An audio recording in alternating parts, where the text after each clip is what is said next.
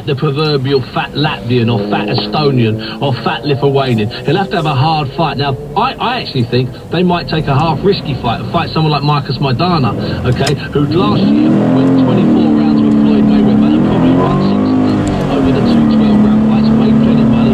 He's a big name. Kelvin Lee. No chance of missing him. He'll still be there. He'll get up and keep going in. Now, if he were to do a job on Maidana, mate, we're talking here about jumping the queue. We're talking here about him raising his profile and extra millions and an eventual purse. What about Maidana as an opponent?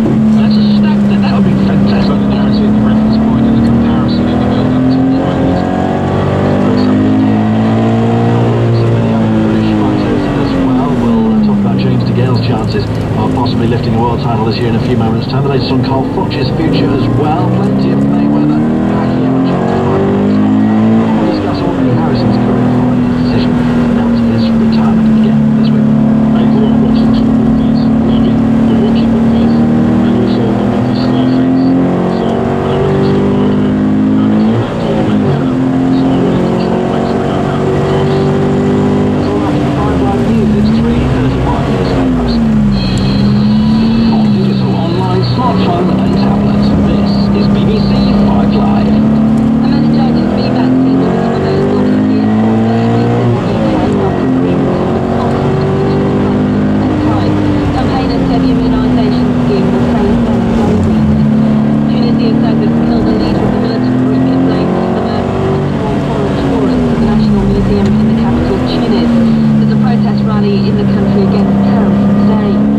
The Work and Pensions Secretary Ian Smith described the plan to cut welfare spending by £12 billion as feasible.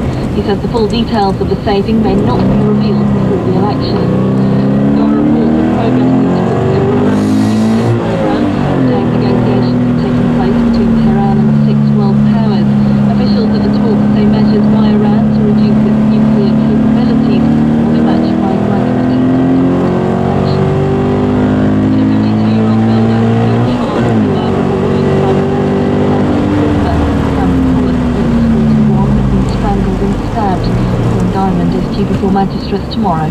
This is BBC 5 Live on digital, online, smartphone and tablet. A look at the roads now. There's slow traffic on the M6 southbound in the West Midlands. It's after an earlier accident between junctions 9 and 10 at Wolverhampton. All lanes have reopened, but expect delays.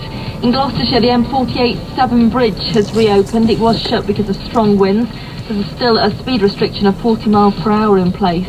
In London, an overturned car is causing queues on the M25 clockwise. That's between junctions 25 and 26 at Waltham Abbey.